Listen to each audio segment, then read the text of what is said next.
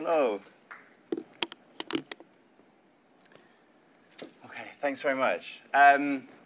So I was speaking to Michael before, and we agreed that I think my talk is the polar opposite of Michael's in that I haven't got any equations, and I think if you want to do your maths fixed, then you've had it with Michael's talk. So mine's mainly videos, images, high-level overview of the work I'm doing. Really what I'm trying to do is get you into the mind of a robot and think about how deep learning and machine learning more generally works in the physical world of robotics, which is very different to a lot of the applications of machine learning, because actually we don't really have robotics data sort of freely available. And a lot of the big breakthroughs in machine learning have come from us, as consumers and just people across the world freely providing our data, sometimes knowingly, sometimes unknowingly. And there's all of this data out there that people can use to do machine learning on. With robotics, well, robots are things that we've created ourselves. They don't kind of exist in the world providing us data for free. So we've got to think very differently about how data is acquired from robots, and therefore think really carefully about data efficiency, because it's very, very difficult to collect lots of data in the physical world. It's very, very expensive. So a lot of my work is about applying deep learning and machine learning more generally to robots and thinking about how we can make it work for physical robotics. So first of all, think about this question here. We've got, this is my robot in my lab. So the red thing is a robot. It's got a camera on it. So if you look just above where the hammer is, there's a little camera mounted to the wrist. So that's an RGB camera. The robot's holding a hammer, and there's this nail, this sort of toy nail beneath it. Imagine you wanted to teach a robot to hammer in that nail. Say you wanted to, this is one of the skills that you wanted a robot to have. When I say to teach the robot hammering a nail, what I mean is to give it the ability to do something like this.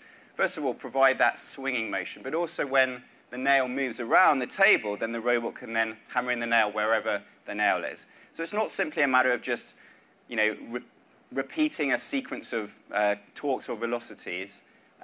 It's actually giving the robot the ability to find that nail on the table and then move to the nail and then interact with it.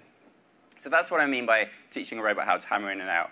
So imagine you wanted to do that yourselves. How would you do this?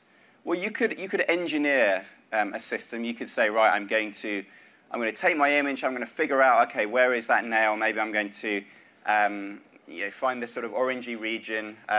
Also, maybe have another camera that finds where the hammer is, and you're going to measure the length of the hammer with a ruler or something, figure out where the hammer needs to go, and then think about what you think the velocity needs to be in order to interact with the nail. So you could do that, and at the end of maybe a few hours of work, you might be able to get a system that works like that with a lot of engineering. But of course, there's lots and lots of hammers in the world.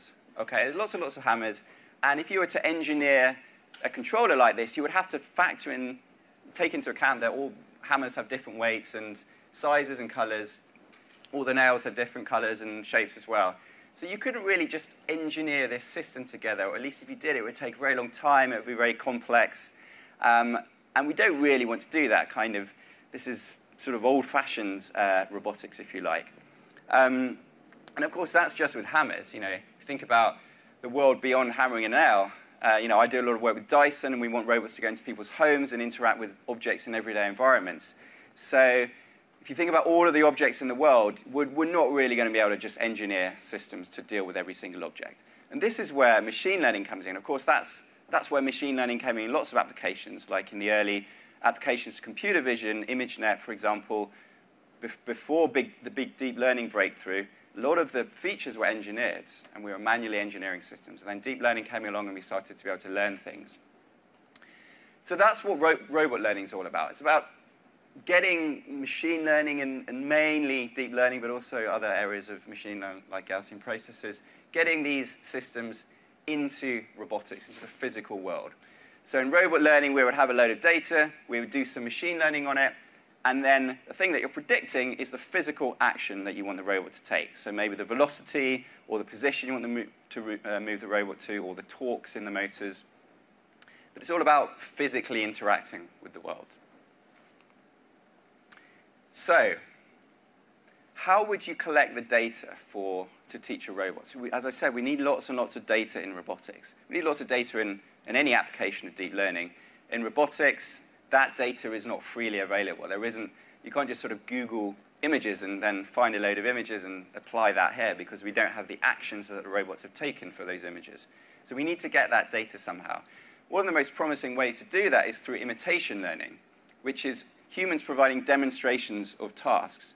It's kind of the equivalent of humans labeling images for something like ImageNet, where you've got an image and then you've got a label for it, but this is in the physical world. So how do we collect physical data? Well, one way is to simply provide demonstrations. So this is me teaching the robot that I showed you before. It's the same robot, and I'm teaching it how to hammer in a nail, and it's just a little demonstration like that. That's the data I used to train that robot that I showed you before. And actually, that's the only physical interaction I needed. And I'm going to explain a little bit how I propagate this data so that the robot can actually then learn that task. So that's how I collect data in my lab. It's all about imitation learning. And there's two kind of goals I have in mind when I'm developing my imitation learning algorithms. One is to minimize the amount of physical action required of the human. So we want data to be very easy to provide from a human. We don't want the humans to have to be specialists in their understanding of the algorithms. And the reason for this is because my vision is that if we're going to get that huge amount of data collected that has led to breakthroughs in many different applications of deep learning, we're going to have everyday people teaching robots rather than just the specialists in the labs. We're going to have to scale this up to people all over the world teaching robots in everyday environments. So we need this to be very, very easy for humans to do. And so we want to minimize the physical interaction. We want people to be able to teach robots very easily. Secondly, we want to minimize the amount of prior task knowledge required by the algorithm. So we don't want to have different algorithms for different tasks. We don't want to say, OK, is this a hammering type task? Therefore, use method A. Is this a grasping task? Use method B. Is this an opening a door task? Use method C. We want one algorithm to be applied to all of these different tasks, because, again, that means that the human teaching the robot doesn't have to have an underlying understanding of the algorithm. They can just teach the robot, and the robot learns autonomously by itself, regardless of what the task is that the human wants the robot to learn. So these are the two criteria that I work within when designing my imitation learning methods. I'm going to show you the limitations of two kind of traditional approaches to this. So in machine learning, we're often taught at university, OK, there's three types of machine learning: supervised learning, reinforcement learning, and unsupervised learning. It's the same in robotics. So if you were to teach a robot with supervised learning, you could collect lots and lots of demonstrations, collect images from that camera, so the camera mounted to the wrist again. Every time you you move the robot a little bit, there's an image and an action, and you're collecting at 30 frames a second, so you've got lots and lots of data here, and you just train with supervised learning. The problem with this is it's very, very labor intensive. You'd probably need over 100 demonstrations to teach a robot just with supervised learning to do this task. That's just that one single task. That's a lot of effort. So we want to be much better than that. It doesn't conform to that first criteria that I set myself of making it easy and minimizing the human effort. Then we could apply reinforcement learning. So reinforcement learning is very, very trendy these days. Everybody loves it. But in robotics, it's not quite as easy as that. And you'll understand why in about 5 seconds. The whole point of reinforcement learning is the robot has to mess up in order to then learn from its failures. And of course, that requires a human to have to be there to physically reset the environment all the time. So even though there's lots and lots of really exciting work in reinforcement learning, it's mainly based on learning in simulations. And actually, when you go into the real world, all of these assumptions that people have been working within when developing their algorithms for simulations are just they don't really conform with real-world robot learning.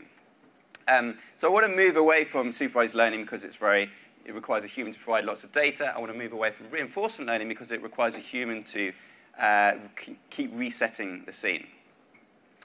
And there's an inductive bias that I decided to work within. And it looks a little bit like this. So the first part of a trajectory, when a robot is reaching an object, we don't really need demonstrations there physically.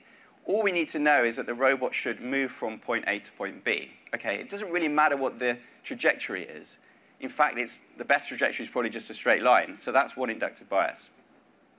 And then all we really need is a demonstration for the actual physical interaction part. So once the robot is essentially touching the object, that's the bit where we need a physical demonstration to teach the robot how to then physically manipulate the object. So by dividing up a task into these two phases, this is one of the ways that we're actually getting much better data efficiency in my lab. And I'm going to now tell you about this course-defined imitation learning method and show you how it's actually trained. So first of all, this is the video I showed you a few moments ago. I provide a single demonstration. And that kind of 3 seconds of human effort is the only human effort I need to teach a robot this task. I can then step back and the rest of it is fully autonomous. Now what happens is the robot is going to explore the object itself. Okay, so the robot is moving around the object here, and it's collecting a data set. You can see the image at the bottom, that video, that's the images that the robot was collecting. And it's building up this data set of images, and for each image, it's recording where the robot needs to move in order to get to that, what I call the bottleneck pose, which is the pose where the hammer is just above the nail. And then what I do is I collect a second data set. So this time, the robot is very close to the object. So the robot is exploring the object, again, building up this data set of images and actions. This time, it's much, much closer to the object. So I've got these two data sets, one from when the robot is far away from the object, one from when the robot is very, very close to the object. The robot is doing all of this autonomously. So the human, as I said, just provides that one demonstration. They can step back. This takes about 20 minutes or so of the data collection and then the learning. But the human can just go off and do whatever, and human doesn't have to be there to reset the environment or physically supervise the learning at all. And in terms of the actual deep learning, it's very, very simple. It's just supervised learning here. So what we're doing is we're taking the current image captured from that wrist camera, putting it through a neural network and predicting the action that will move the robot to the end of that trajectory, essentially to the point where the demonstration started. Okay? And I'm doing this for two phases. There's the phase when the robot is far away from the object, and then when the robot is near to the object, there's this second data set and a second neural network that kicks in. And then in terms of the actual deployment, this is what happens. Okay, so the robot sees this nail in some arbitrary position on the table. And then it captures it, takes an image, and in a closed loop, it's going to move towards that object like this. So it's capturing images. Every single image it captures, it passes it through the neural network and predicts the action it needs to execute in order to move towards the nail. Then there's going to be a last-inch correction. This is bringing in that second network that was trained, captured with data much closer to the nail. So you're going to see a little tweak to the robot's pose here. There. Very, very minor tweak, but that's quite important to get a very accurate alignment. And then to actually perform the task, all the robot needs to do is replay the velocities from that human demonstration. So it's a very, very simple idea. All of this is just basic supervised learning with a neural network, moving the robot to the object and then replaying that demonstration. So I'm going to show you what this looks like now. So I'm going to show you, on the left is the hammer task. There's also a different task on the right here, which is opening the lid of a box.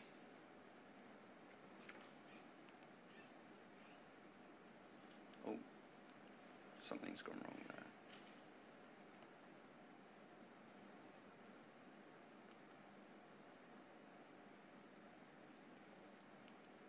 there. Okay, let's see. Oh, we're going too far ahead. You're getting a sneak preview. Okay. Okay, I'm going to stop clicking. Let it settle. Okay.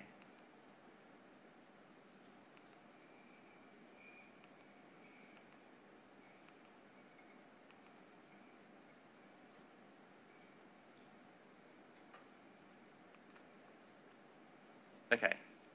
End of that slide. Right.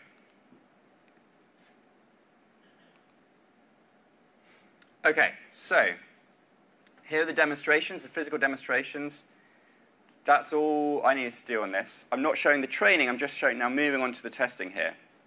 On the left, you've kind of seen all this, so maybe you can look on the video on the right. Here's the robot opening a box here. And the important thing here is that I'm going to move around these objects all over the table, and the robot is then able to interact with the object no matter where it is on the table.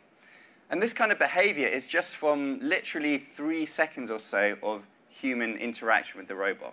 And the robot's learning this quite complex skill, and it's an everyday task. You can imagine this is the sort of task you want robots to actually do at home or in a factory or wherever you want a robot to be deployed. I'll show you some more examples here. The task on the left is particularly interesting because it requires dynamic control. Okay? So this task on the left, scooping up the bag, that'd be really, really difficult to teach with something like reinforcement learning or supervised learning. It's a very, very complex policy. But simply by replaying the demonstration on the human and getting that really accurate alignment using the neural network, there's a very, very, very good chance that this is going to work because you're decomposing the task into this alignment and then replaying the human demonstration. So you're getting this, what appears to be complex behavior from a very, very simple algorithm. On the task on the right, you're going to see a failure case in just a moment, which is one of the things that we're still working on. So here, the knife is not going to quite make that slot, and it fails to put it in. The slot is like 2 or 3 millimeters wide, so there's a lot of, it requires a lot of precision, and if the camera resolution isn't high enough or if there's not enough training data, then it could fail there. So that's one of the things that we're working on. Okay, I'm just seeing how much time I have left. All right. And then we were able to show this working on all sorts of different tasks here. So we've got the tasks that I've shown you, but we've also got some other ones with the robot plugging in a plug into a socket, putting a dish into a rack, screwing in with a screwdriver, a screw on a toy airplane, and putting the lid on a bottle. So all of these kind of everyday tasks, each of them is taught just with that kind of 3 seconds of human interaction. But after that human interaction, there's this 20 minutes or so of data collection and training, and that's the thing that I've addressed in my more recent work, which I'm going to tell you about now. So in the previous, in the method I just taught you about, we had this current image. We then train this with supervised learning to predict the robot's velocity. Okay. The problem with this, as I said, it requires all of this data collection. You have to kind of sit around waiting for the robot to collect this data, which is fine because the human doesn't have to be involved, and that's okay. And we all know, training takes a long time, and that's fine. We're kind of used to that. But wouldn't it be nice if you could just provide a demonstration, and then the robot will execute the task immediately after you've provided that demonstration without you having to wait for it to learn a task? So that's what we did in our more recent work. And again, a very, very simple method. It's a small tweak. Okay, instead of simply taking just the current image and predicting the velocity, we're going to take in 2 images to this neural network now. The current image and then this target image. So this target image is that image captured at what we call the bottleneck. So this is the point where the robot is just about to touch the object. And we're thinking, well, could we take in the pre-trainer network, essentially, that can take in 2 images and predict how to move from the current image to the target image? And if you have a network that can do this, then you can simply define a task to the robot. You can say, this is where I want you to move to. This is the target image. And then when it performs the task, it has all of these current images and then moves to that target image without having to actually train on that task because this network is pre-trained on other data. And the really, really nice thing about this is we are able to train this with simulated data only. Okay, so we didn't even have to collect that data in the real world. So using computer graphics, we're able to generate lots of pairs of images, lots of pairs of current and target images. And in a simulator, of course, you know the geometry of the scene, and so you know what is the transformation between where these 2 images are captured, and therefore you know what that label is that will move a robot from one image to the other. So I've done a lot of work in simulation to reality training in robotics before, and it works very well for vision. It doesn't work so well for complex dynamics. So if you wanted to train a robot something like screwing in a light bulb, it probably wouldn't work by teaching that entire task in simulation. But just the visual part of it, actually we can get very, very good photorealistic images in simulators these days where you really can't tell the difference between the generated image and the real image. And so we can collect all of this data in simulation, which is even better because then we don't even have to collect any of this data in the real world at all, apart from defining that one task. So this is what that looks like now. This is one of my PhD students running this experiment here. This whole thing is one continuous video stream, and it's important to realize that. So what he's doing here is providing a task showing demonstration of task where the robot is opening this lid and dropping the ball into it. Then what he's doing is the robot is immediately performing this task. There was no training there. The robot just knows how to do it because of this big pre-trained neural network. And now, additionally, what we're going to do is put all these distractor objects in, and the robot, again, is able to perform this task, even though it's got all of these distractor objects. Because this network has been pre-trained in advance to essentially isolate that target object, then the robot is able to ignore all of these other objects. And even further, we can move the objects around, and the robot is going to, in real time, be adapting its controller and moving as that object moves around. So if there are disturbances, then the robot can adapt to those disturbances. So that whole thing was just one continuous video stream, showing a demonstration of the task, the robot then immediately performing that task in these conditions that has not even been explicitly trained on. And again, we tried this on a load of different tasks. So we've got some of these tasks that are similar to that first project that I showed you, scooping up a bag, hammering in the nail. Some of them are a little bit different, drawing. Top right is drawing a little triangle on a piece of paper. I've got a kind of quite a precise insertion task on the bottom and the middle. Again, all of these, one continuous video stream. So showing that human demonstration, immediately the robot then is able to perform that task. And again, under all of these conditions, which are normally very, very challenging for robotics, where you've got data which is essentially out of distribution. The robot has not actually seen any data like this, and it's just using that one pre-trained neural network to perform the task. So that's my talk, and I'll just finish off by saying where I think all of this is going. So as I said at the beginning of the talk, it's very, very difficult to collect data for robotics, and we really need some way to collect data for robotics to get the same quantity of data that has led to breakthroughs in other applications of machine learning. Because often what we find is when we get that critical mass of data, suddenly that's enough data to lead to a breakthrough.